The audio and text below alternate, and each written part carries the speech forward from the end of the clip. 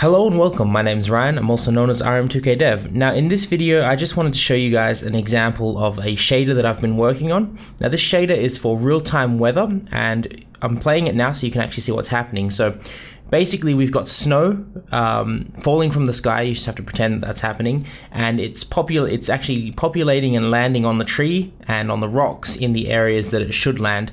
Now I'm doing this using a normal map that I've created for the trees, but you could use an alpha map or any sort of image, but I've just chosen to use normal map here because that gives me the ability to paint directional directional vectors onto the actual image itself. Now on the floor we have a similar effect. That's I'm using an alpha channel for that, determining basically where it should be drawing the pixels to the screen. And that's basically providing us with some real-time snow on the floor as well. So let me know what you think of this effect, guys, and if you have any ways that I can improve this.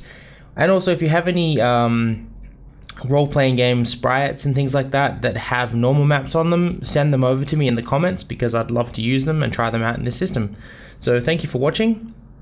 Please like the video and share it on Facebook, Twitter, all those places. And yeah, cheers, bye.